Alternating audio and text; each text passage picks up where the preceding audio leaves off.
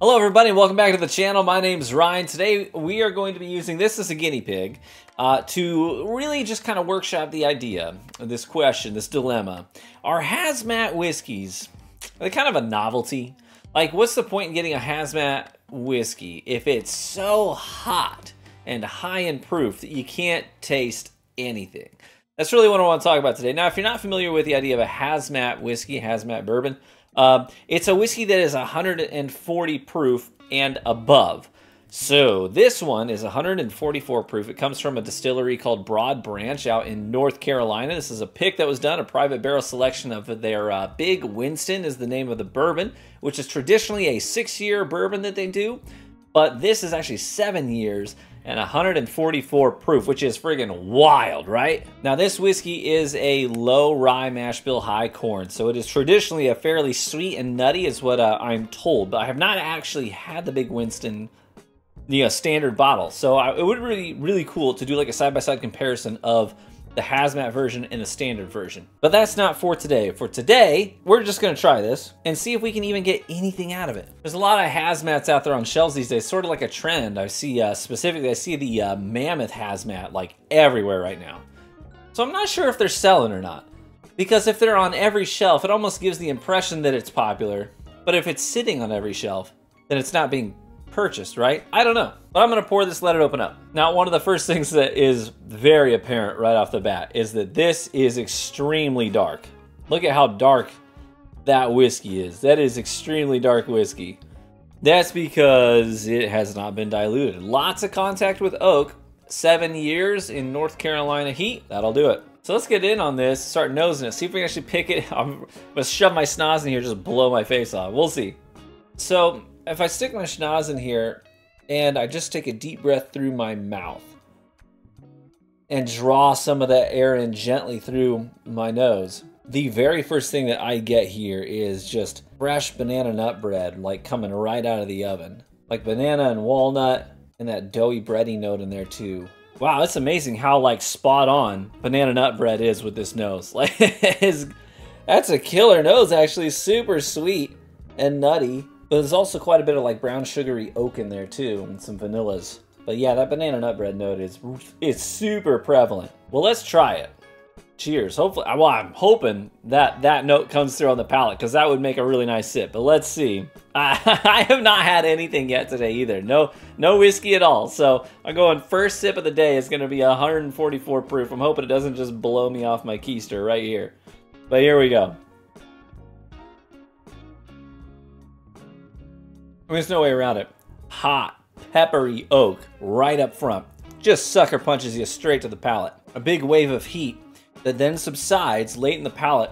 And then I get cinnamon and brown sugar late in the palate, and that finish is all that banana nuttiness we were getting on the nose. It comes full circle.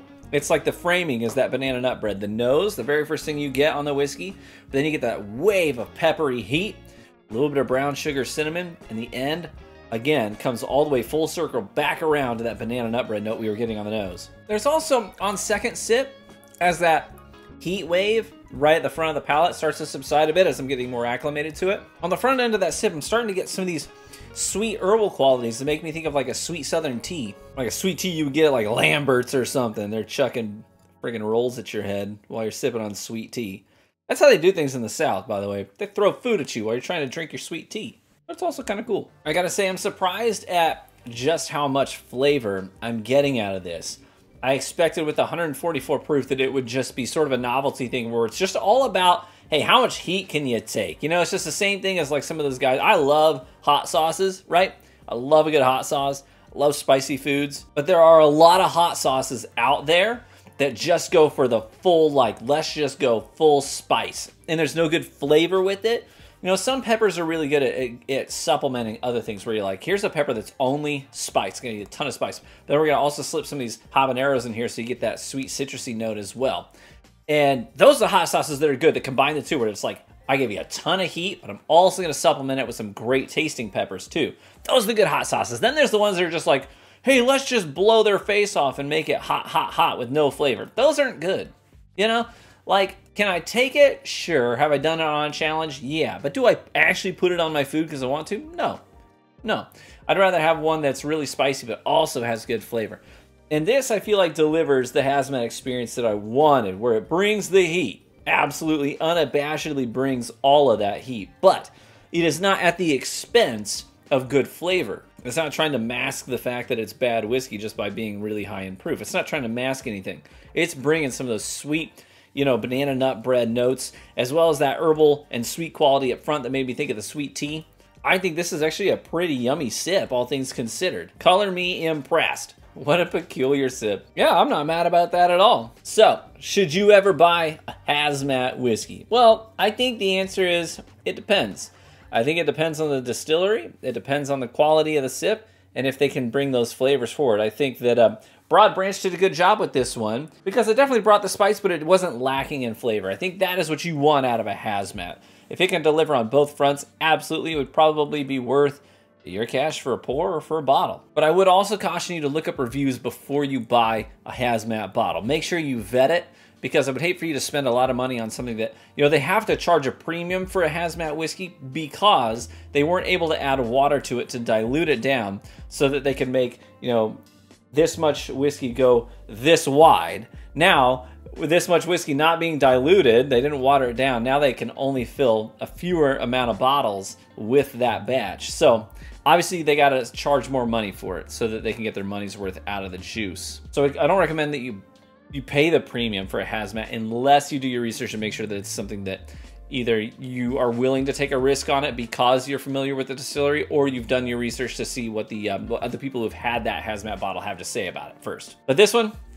pretty good. I actually kind of like that. Thanks so much, Matt, for sharing that with me. I appreciate it, man. I've never had anything from Broad Branch. In fact, looking at their website, it looks like they only really have the two whiskeys. They've got the Rye Fidelity, which is their rye. They've got the Big Winston, which is the bourbon that we just tried the Hazmat version of. Other than that, it looks like it's a lot of other spirits like their Classic Carolina Spirit, which is a clear liquid they say is sort of a substitute for tequila. Although they actually have a wine barrel finished bourbon as well.